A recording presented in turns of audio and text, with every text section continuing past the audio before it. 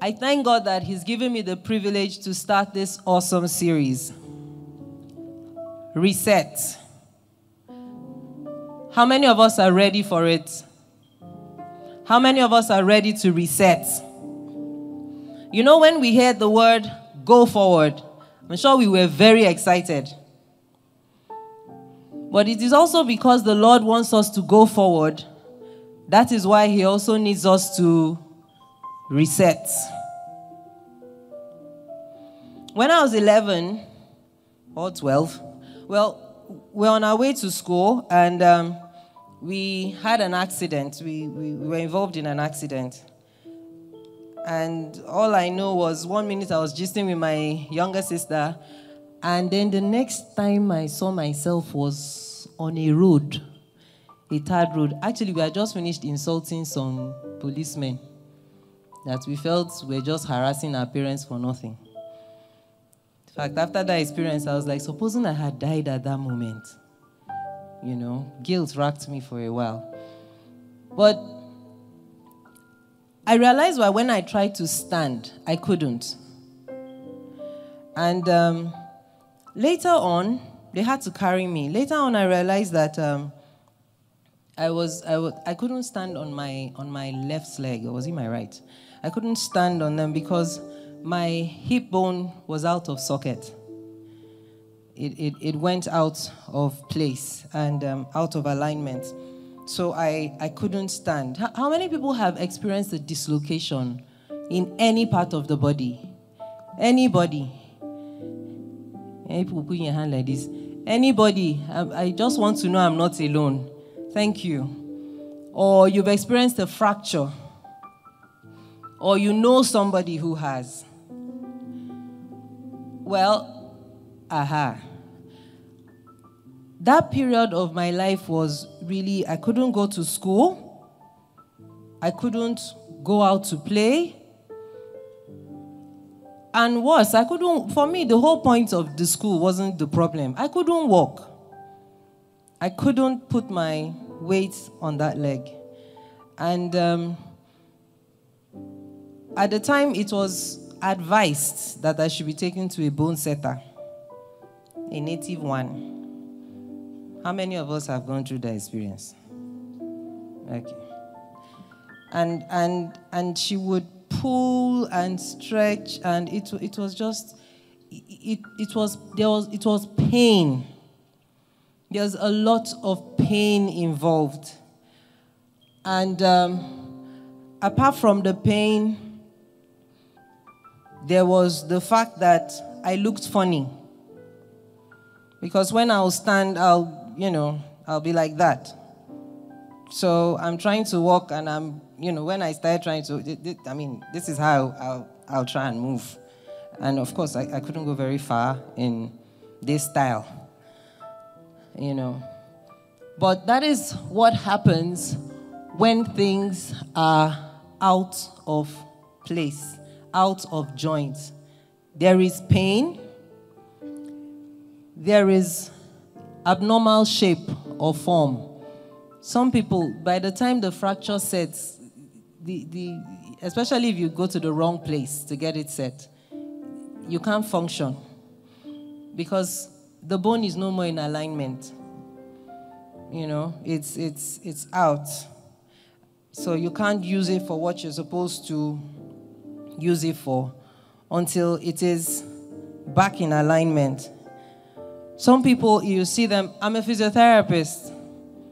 I'm a practicing physiotherapist. So this word, this is the way it connects with me. When you see people, you see how beautiful you're all looking. Your form, your shoulders. You wear your dress, it sits well. Your suit, everything. You will not appreciate it until one of this goes off. If it goes in, this place just looks flat. Anything that goes out is out. And then everything else, the pain is all over. So that is the importance, that is how important it is that we start from resetting. We start from getting things back in alignment, we start from reminding ourselves and understanding why it is we do what we do. At the time when I was recovering, and I see this with a lot of patients, so what we do a lot of times with them is, and if you've experienced that with people who are healing, no matter what anybody said to me, they could see the problem faster than me. So there are times you think you are on your right lane. You think you are walking. I mean, for me, I'm moving. Am I not moving? But somebody's like, in fact, my mom would just know, because for her, she's thinking future. You can't walk like that. You can't walk like that. Your hip is this way. For a long time, I didn't know I used to go one-sided. And it took people around me to focus.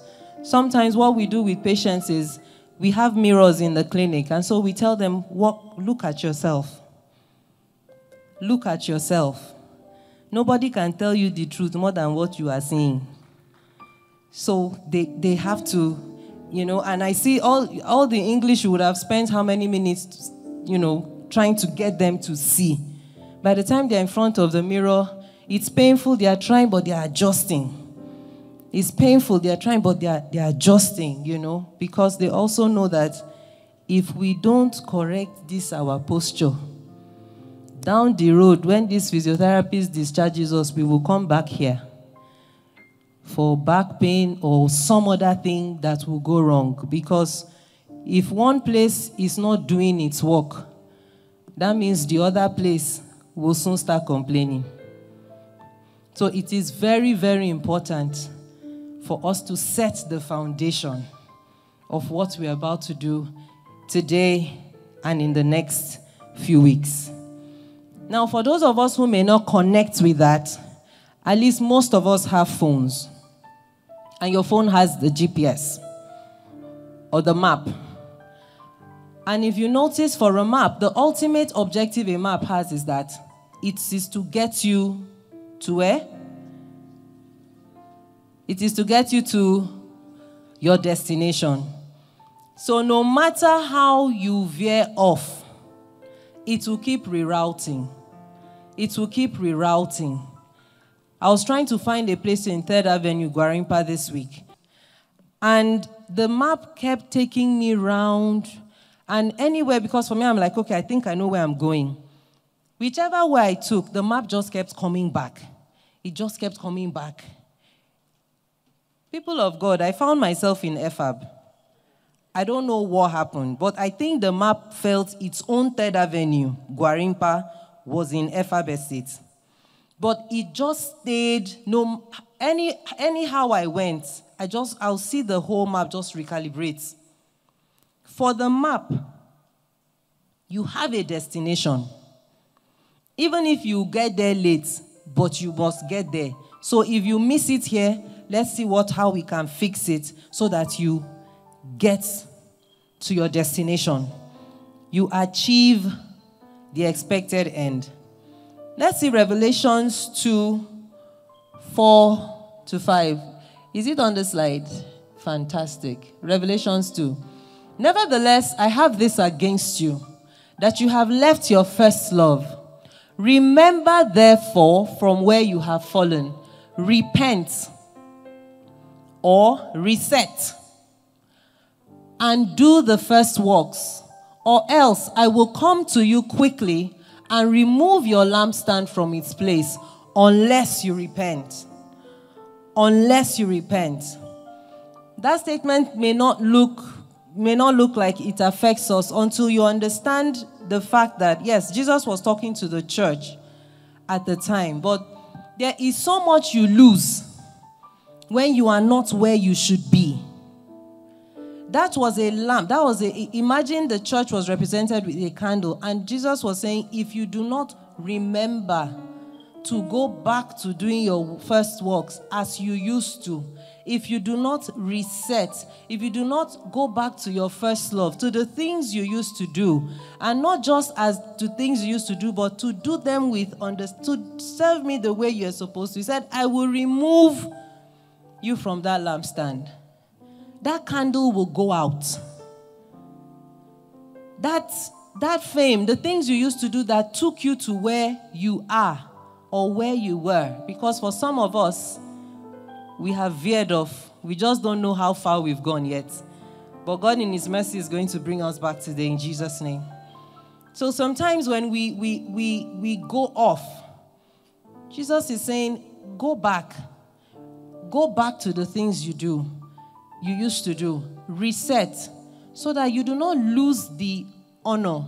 You do not lose the prosperity. You do not lose the glory you used to have. You do not lose the beauty. Some people, you have lost connections, acquaintances. For somebody, it's your marriage. You've lost certain things. To be able to reset takes a lot of courage. I'm just going to throw that in there. Because it will take you a lot of courage to be able to sit down and appraise yourself and, like the patient looking in the mirror, tell yourself the truth that something is not right. And then to also now say, I need to go back and get things done. 2 Corinthians 13 verse 5a. Paul says, I am the International Standard Version. He says, keep examining yourselves to see whether you are continuing in the faith. Test yourself. Test yourself. Keep examining yourself. Keep checking your marriage. Don't think, oh, we've been married for 10 years. Oh, we've been married for how many? This is how we do it now. Check it. Where are you? Is your spouse okay? Are you happy? Ask yourselves once in a while, is this what we wanted to be when we got married like the 10 years ago? Where did all the laughter go? Now it is buy gas, children's school fees, house rent. Let's go to church. Are the children ready? Why are you late? There's no friendship. Where is our friendship gone? As an employer, ask yourself, what's happening? What happened? We used to make this much. No, don't tell yourself, okay, because at least we are still making something. Don't be blind to what is going on in your office. Take time. Examine yourself. Check what is going on. Are we still on course? Are we still on course? When you're driving, even when you're using the map, yes, it's speaking. Your eyes are on that map. If there's any shifts, you wonder, is it still taking me to where I want to go? What I am doing presently, is it taking me to where I want to go? Because when you ask those questions, then you'll be able to assess where something has gone wrong. Of course, the first thing is that you need to know what it is your expected end is, isn't it? Because if you don't have an expected end, if you do not have a vision, if you don't even know what function you are supposed to achieve, if something goes wrong, you won't click, because you're not actually, you weren't going anywhere anyway in the first place. But I know that all of us sitting down here are people of vision. Amen. Amen.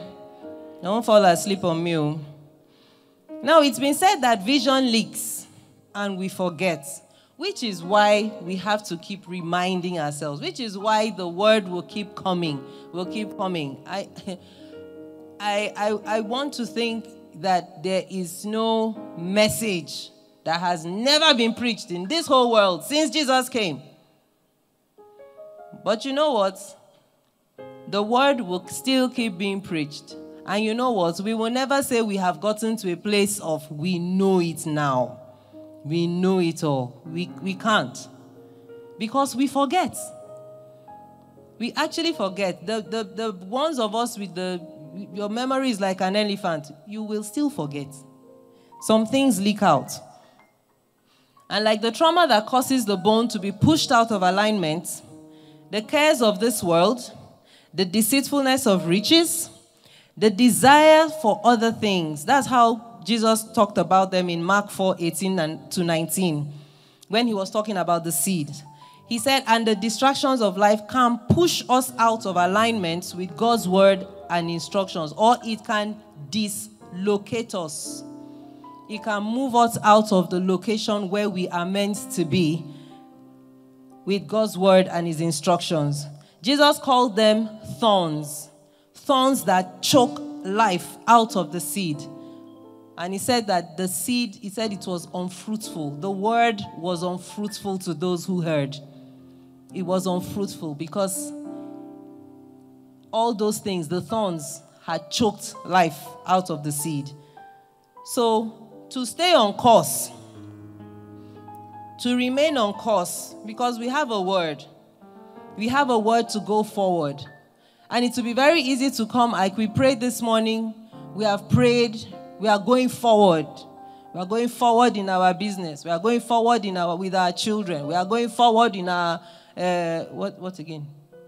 In our education, in our academics. We are going forward in that office. But if things are not put in place, that's why we'll also do the word and align ourselves so that we will see that word. We will go forward. We will see fruitfulness in every area of our lives. So, please try to be in church for the next few weeks. Make an appointment to be here every Sunday. Amen. Amen. We are starting with the vision of ILCC. As a church, that's our mandate. That's the blueprint, the goal that God has given us. Is the vision up there? Okay. So we are going to say this together. We're going to say the vision together. Can everybody see it? Can everyone see it? Jessica, can you see it?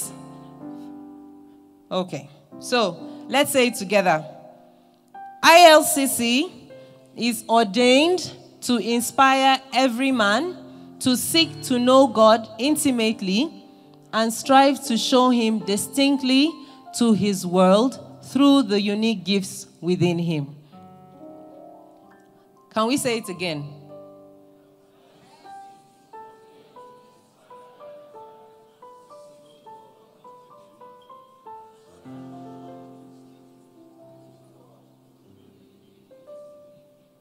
Can we try and close our eyes and say it without looking? The voices are fewer now. Let's try. Just try and close your eyes and say it.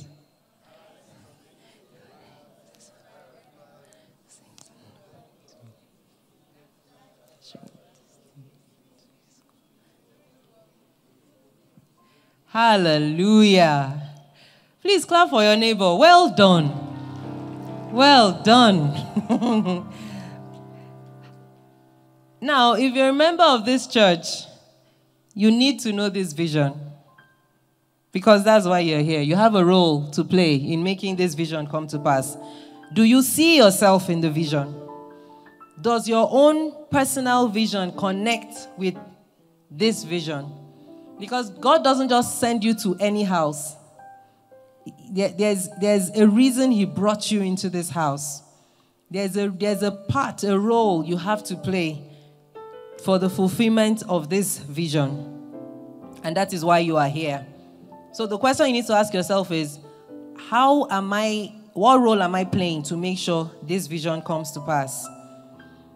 I don't know, can I put up Luke 4:17 to 21? Can we put it up? Or let's look at it in our Bibles. Luke 4:17 to 21. And for sake of time, I'm going to read. That was Jesus' mandate. And he was handed the book of the prophet Isaiah. That's Jesus when he went to the temple. And when he had opened the book, he found the place where it was written, "The Spirit of the Lord is upon me, because he has anointed me to preach the gospel to the poor. He has sent me to heal the brokenhearted, to proclaim liberty to the captives, and recovery of sight to the blind, to set at liberty those who are oppressed, to proclaim the acceptable year of the Lord." Then he closed the book, gave it back to the attendants, and sat down. Jesus knew how to create effect. And the eyes of all who were in the synagogue were fixed on him. And he began to say to them, "Today, this scripture is fulfilled in your hearing. That was Jesus' mandate, and he was guided by it. He always told the disciples, anything that was, he said, my Father sent me. I am here to do the will of my Father. Anything that deviated or tried to pull him away from achieving that goal, he looked at Peter and told him, Satan, get thee behind me.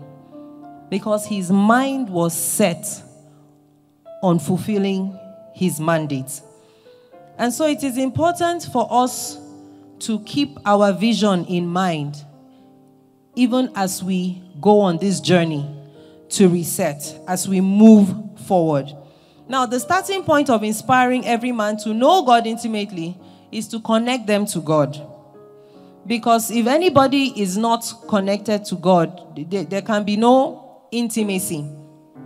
You can't be intimate with somebody you don't know, or you've never met, or you've never even heard of. It can't happen. So the first thing that needs resetting today, ILCC, the first place we're starting with is our connecting men to God, our reconciling men to God.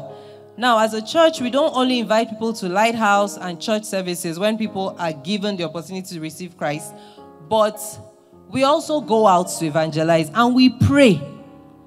We pray for people to get saved. That is what we are supposed to do. Jesus said, go into the world. Because the world will not come unless we go to them. We have to go to them. They will not come. We didn't go to God. He came to find us. And so because he came, we have to go. Hallelujah. Now, ILCC is she's not a church that does evangelism. For her to disciple people, and that's one thing we believe we've been called to do, make disciples of men. We don't just want members. It's nice to have members. It's beautiful. But we've been called to make disciples. So that is why you always hear us talking about leadership. We always hear us talking about being a lighthouse. Serve. What are you doing in church? So for ILCC to be a church like that, she must be an evangelizing church. She must be a church that connects men to Jesus, and that is a constant for us. Evangelism for us is not just a program on the calendar. It is every program that we do is geared towards evangelism. Is geared towards bringing men to Christ. Just think of anything. Think about anything that we do as a church. Even if whether it's the women's group or the men's group or the singles or the lighthouse, every single thing is geared towards bringing men, inspiring men to know God and to know him intimately for themselves. That is the reason we were ordained. Hallelujah. Hallelujah. So turning men to God, saving them, delivering them from oppression, translating them from death to life. That was why Jesus was born. He was crucified and resurrected. And this objective, this ministry, this mandate was so important to him that even when he could have gone, he was resurrected. He still came back. He still came back. That scripture, Acts 1:1-3, that's where we'll see that Jesus stayed back for 40 days, teaching the disciples again. He stayed back teaching them. He stayed back reminding them of the things he had told them. The Holy Spirit was to come. But if Jesus had gone, though, had just taken off, the way the disciples were, they were not ready to receive the Holy Spirit. He wouldn't have been able to come. I mean, Peter had gone back to fishing. And once Peter said he was going fishing, other people followed him. So Jesus knew he had work to do. He scolded them, of course, but he didn't just scold them that, why didn't you believe me? No, he understood that something shook them out of alignment. His death shook them out of alignment. He made them forget who they were. There are some of us, some things we go through. It's like all the scriptures fly out of your mind. You find yourself in some situations and there are choices you need to make, and it's like you forget you're a Christian at that point. Some of us have suffered losses that we almost feel like, what is it? As in, you drop the Bible. Prayer is even, who is talking about prayer? Because you are like, God, how can you do? You forget. You just forget. You are dislocated. You are out of joint. The apostles that we celebrate so much, they also went through this, and Jesus understood. And that is why we are here now. Because he knows that from time to time, he knows that we need to be in alignment. He knows that for us to enjoy certain benefits, for us to enjoy the promise that is at the end of the word he has given to us, we need to be in alignment. We need to reset. We need to get ourselves back in shape and get ourselves together. And that is why this word is coming today. Hallelujah. So as a church, one of the things we do, like I said, is we go out for evangelism. This is outside of the personal evangelism we do, talking to people about God around us. We also go out, and this Saturday, 23rd of July, we'll be going out again. And we'll be meeting as a group in, there'll be a designated area. The designated area for this Saturday is Jabi Lake. By 6:30 a.m. By 6:30 a.m. So we are going to come out in our workout clothes, in our joggers. Please don't wear suit. Nobody is wearing suit. Don't wear dress. Don't tie wrapper. Don't tie wrapper, please. And unless if maybe when you walk out, you tie your head or something. But just come out in your, what do you call those things? Jeans. Your whatever you wear for exercises, please, and look decent. And we'll all meet there by 6:30 a.m. We're going to pray. You won't be alone. You're not going to go do this alone. We're going to be in twos, group of twos. We're going to go out. We'll have tracts. We'll have flyers with testimonies. Yeah, Abuja, behold your God. The flip side has testimonies of what God is doing. And we'll share this out with people. We'll pray with them. We'll talk to them about Christ and get them saved. Hallelujah. Hallelujah. Some of us have never been a part of anything like this. And so I charge you and beseech you in the name of the Lord. Sister Joy, I know you'll be there with me.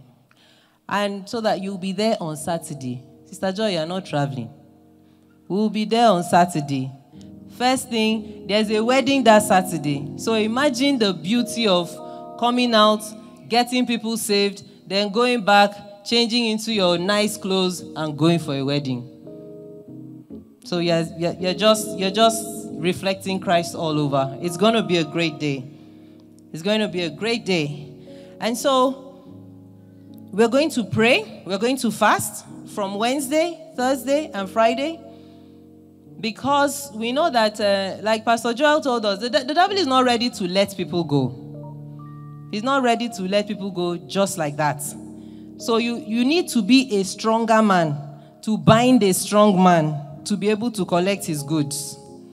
You need to be a stronger man. And so we will be praying that day. Those in the Thursday Lighthouse, you will still have your Lighthouse, but you join us on Mixlr. So on Wednesday, we'll be here for Emerge service. Then we will we'll be praying on Mixlr on Thursday and on Friday as well before we go out. So we go out in the power of the Holy Ghost. Amen. Amen. There's a quote Pastor has. He says, "It is sad that today, when men need God the most, that is when they have moved the furthest from Him.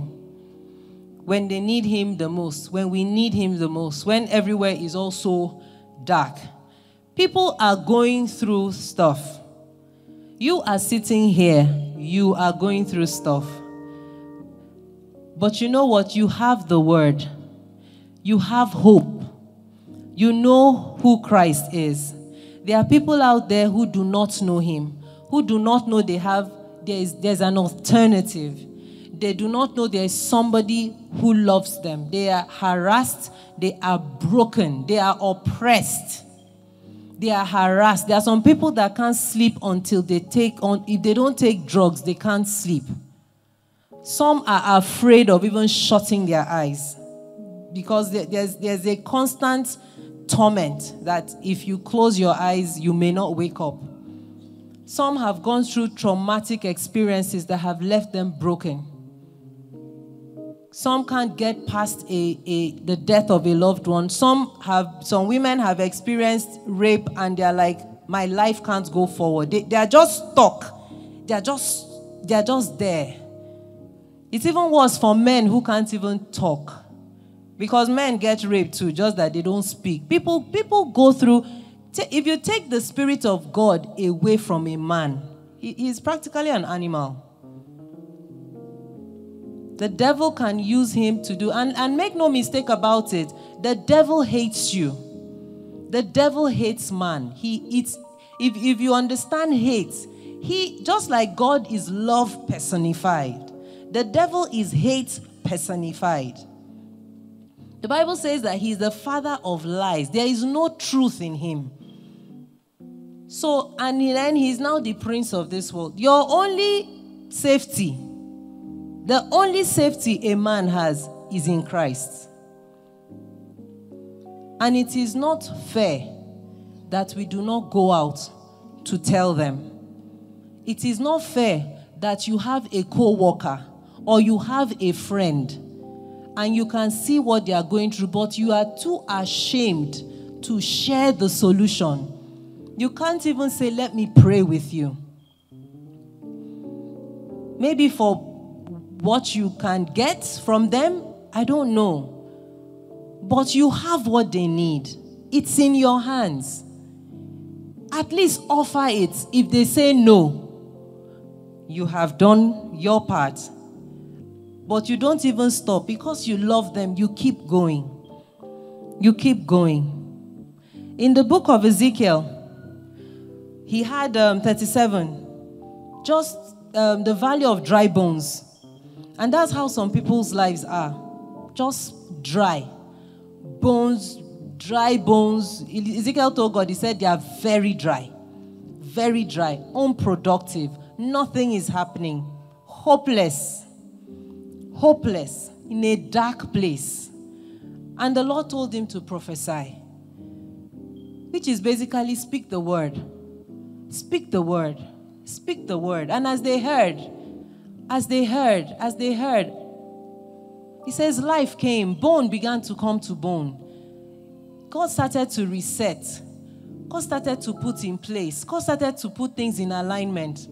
And by the time God was done, he said they stood a mighty army. A mighty army. Who knows if that man you are going to speak to is meant to be in a position where God needs somebody there to make a decision that would change the lives of many. Like a Peter that became practically like a rock, a leader in the church after Jesus left. Who knows whether that woman you're going to talk to is actually battling with suicide because she's just gone through one crazy divorce.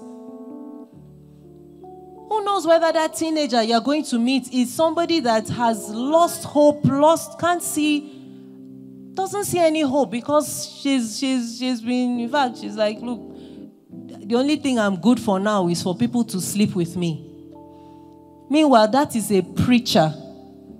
That young lady is a preacher going somewhere to happen, to change lives. Who knows whether that teenager you are preaching to is the person that will marry your daughter.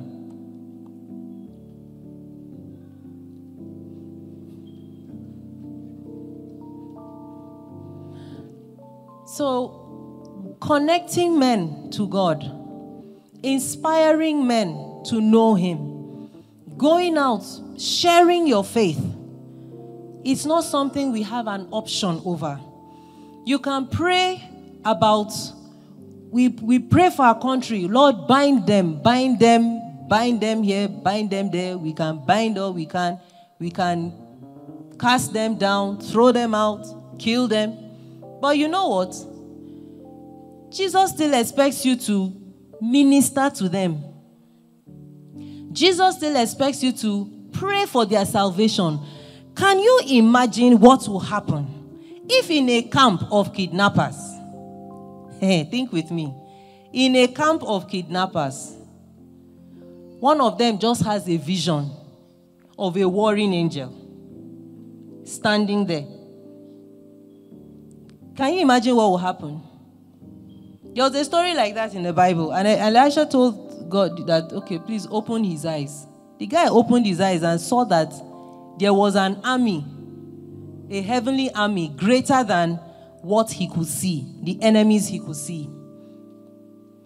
Imagine what will happen if people who are stealing, robbing, if the young men who don't have jobs, if they begin to get saved and they are the ones preaching the gospel. Can you imagine what kind of society we'll have? It's like you guys don't even see it. Because I'm seeing some people's face and it just looks blank. You think it's impossible? You think it's impossible? It's possible because I see you sit here. And wherever you are a light for Christ. Wherever you are a channel through whom God is doing things right in that place. You don't have to wait until you are the president. No. But where you are, God needs somebody, and you are it. Wherever you go to, God needs somebody, and you are his voice. If you shut up, who else should he speak through? Why has he given you a knack to be able to have friends and then brought you to the knowledge of who he is?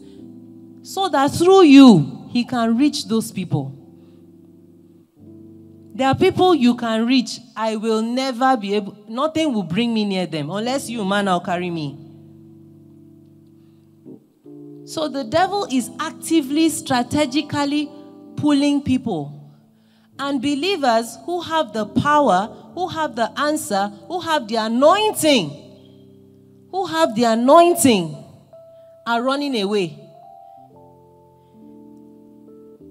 Let us not get to a point where even if you begin to cry, oh, come Lord Jesus, you will stay here and suffer the suffer. Because even for him to come, we need to spread the word. We need to take the gospel out. The whole world needs to come to the knowledge of Christ. Then he can come. Then we can go home and finally rest. But if we are not doing our part, how then will this happen? I will read Luke 4 again, because this is our mandate. This is our mandate.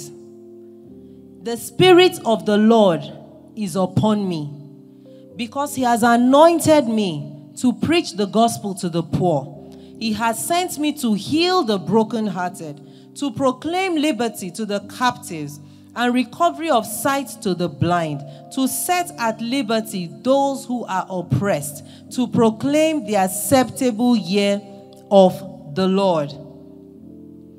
I'd like for us to read that scripture. Everyone, please open to Luke 4. We'll read verses 18 and 19. This is who you are. This is how God sees you. And wherever you see me, put your name there. The Bible in 2 Corinthians says that he has, let me get the scripture. I want to get the scripture right. In 2 Corinthians 5, 18 to 19, that ministry of reconciliation has been given to us. Jesus gave it over to us. He started with the disciples and now he has come to us. He had to make sure they got it because it had to go down generations. We will also teach our children and hand the same mandate to them. Are we at Luke 4? Let us read it and put your name right there. The Spirit of the Lord is upon Uduak because he has anointed Uduak to preach the gospel to the poor. Am I the only one reading to myself? Can we read together? 16, let's read. The Spirit of the Lord is upon Udrach, because he has anointed Udrach to preach the gospel to the poor. He has sent Udrach to heal the brokenhearted, to proclaim liberty to the captives, and recovery of sight to the blind, to set at liberty those who are oppressed, to proclaim the acceptable year of the Lord. God forbid that the anointing of the Lord that is upon you will be a waste. God forbid that the anointing of the Lord will be upon you, and you will see people oppressed, you will see people in captivity, you will see people who you know are blind, and you will do nothing. You have not been asked to go to the cross. Christ gave his all. He gave his all because he knew that was the only thing that could save us. All he's asking us to do is, as I have saved you, go save others. As I have called you, go call others. As I have revealed myself to you, reveal me to others. Let them enjoy my peace. Let them enjoy my salvation.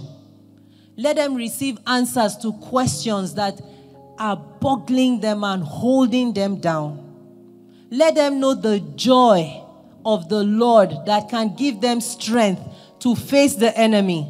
Let them know that the devil has been defeated.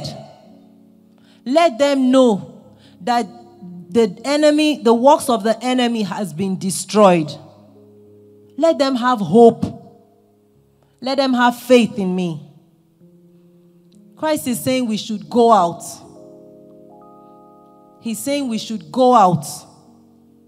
There are people that need help. There are people that need saving. There are people that need to know what it means to not be afraid. To be honest, and I'm not trying to scare anybody, because these are truths I have said to myself. I have seen money come and go. I have seen fortunes change like this. I have seen people that we thought we would go and celebrate our 50th somewhere. They are not here. I'm still here. I have seen sickness reduce people to look, this thing is nothing. Is nothing. And sometimes in examining ourselves, in testing ourselves, in speaking to ourselves, these are some of the things we need to remind ourselves, that this flesh is just a house. It's nothing. And yet we are so bothered about it. This is what guides us, not the instructions God has given in our spirit. I beseech you, people of God, let us reset. Let us reset. Let us come back. I'm supposed to give you benefits. You know, we always like to know benefits. What's in it for me? What is in it for me? Why should I go and...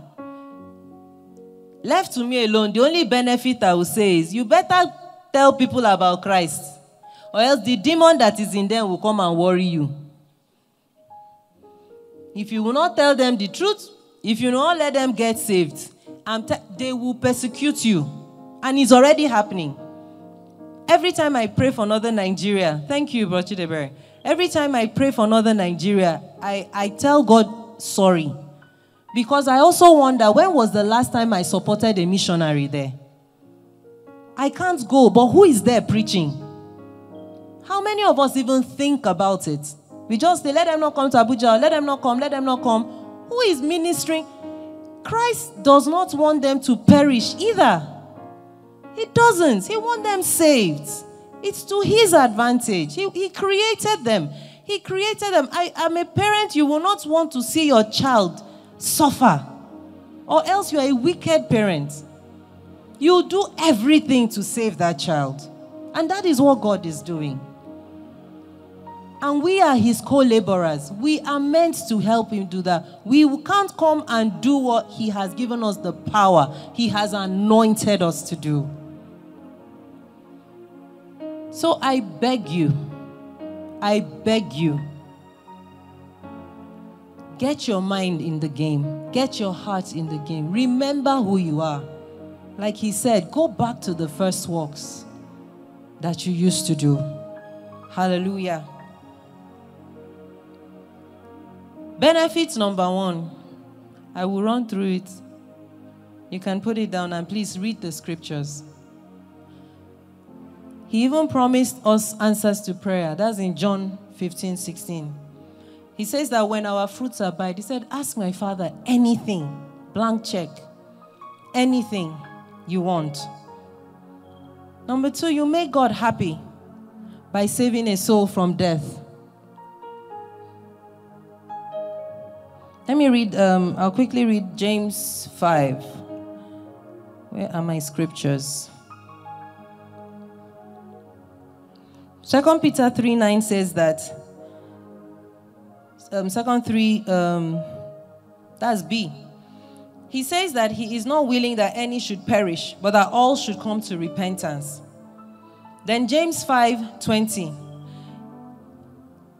I'll do 19. Brethren, if any one among you wanders from the truth, and someone turns him back, let him know that he who turns a sinner from the error of his way will save a soul from death and cover a multitude of sins. You are saving somebody from death, and you've covered a multitude of sins. If that is the only reason to go out there and save somebody from sure death, it is enough. You add to the growth of the church, you populate God's kingdom. The more people who get saved, the more godly homes we have, the more godly marriages we have, the more of godly policymakers we have, the more godly employees we have, the more godly families and businessmen we have. We have already said that we are here, the fourth one, to destroy the works of the devil. When we go out to minister to people sitting in darkness, the light of God comes into their lives. We destroy the works of the devil. And then number 5, you are wise for connecting men to God, and you will shine as stars forever. God will honor and celebrate you like the true celebrities that you are when you lead men to Christ. Some people struggle for social media following, likes, and all of that. And the question we should ask ourselves is, all those people you keep following and following, where are you following them to? Who is following you? The people following you, we need to get people to follow us too, so we lead them to truth. We lead them to life. We lead them to freedom. Hallelujah. Hallelujah. So you are all born connectors today. That is who you are. That is who you are. And from today, before even that Saturday, from today, God will begin to use you. He will lead you to certain valleys with dry bones. And he will use you to prophesy. The words from your mouth will begin to bring life to somebody, to bring salvation to somebody. And people are going to get saved. We are his only option. If we don't go, he can't come down again. He's done his part. He's done his part. It is now left to us. Hallelujah. Hallelujah. I really just want to pray. Time has gone. I know. But I just want to plead with us. I want us to take for once. Okay, maybe not for once. But just put yourself in the shoes of somebody who does not have Christ. Who can't pray like you pray. Who can't run to a pastor. Who just does bravado and says all manner of things. They use alcohol to just cover up so many things. A lot of them are sick. A lot of them are afraid. But they are pretending. You have this Holy Spirit. You have the spirit of discernment. He can open your eyes to see what they are covering. And he also has anointed you to be able to set them free.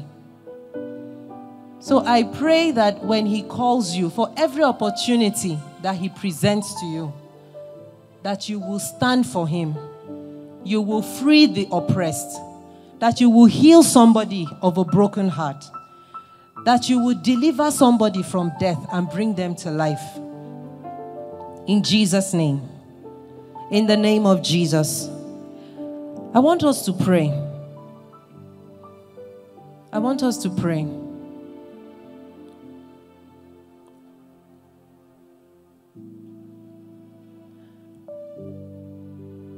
I want us to first of all commit our hearts to God and just tell the Lord that I surrender. Just say to him, Lord, I surrender. I surrender. I surrender to your word. I surrender to you.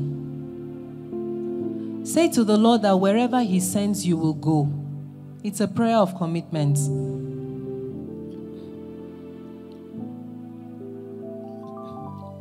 Say to him that you will fulfill his agenda upon the earth.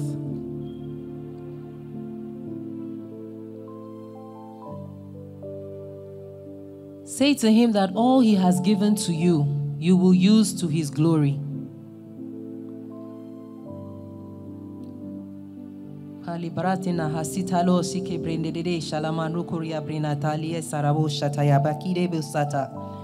Indalarabo soto yo brene ketada andi de kararabo soto yo brane kala de daboru kosita ya bratali inderere sararabo shanda ederere banai kararabo soto yi ebrene keda andala li emono sata yamanda darabo soto yo bretana asile ya brosata. Go back to do the things you used to do. Begin with spending time. Spend time with me. The Lord is saying, spend time with me. Come back to me. Come back to me for my blueprints for your life. You have veered off. Come back to me. And I will show you where you are meant to be. And I will move you forward to where you are meant to be. Come back to me. Come back to me. Hallelujah. Hallelujah. Father, in the name of Jesus, I commit your people to you. Lord, as a church, we say that if you need anyone, anywhere, we are here and we are willing. If you're looking for a voice, if you're looking for a hand to help, feet to go, we are here and we are willing. All that you have given to us, we yield to you. Every resource, our time, this house, this body, our cars, our monies, our influences, our connections. Lord, we yield to you in the name of Jesus. We declare that every valley of dry bones around us, we speak life in the name of Jesus. I declare that everyone who has come into this place will not go out the way they came. In the name of Jesus. Thank you because you have already gone ahead of us into Saturday. Lord, I know that for some of us, starting from today, you are already bringing people our way. Thank you because Abuja will behold her God in this week. In the name of Jesus. We give you glory, Lord. We praise you. For in Jesus' precious name we pray.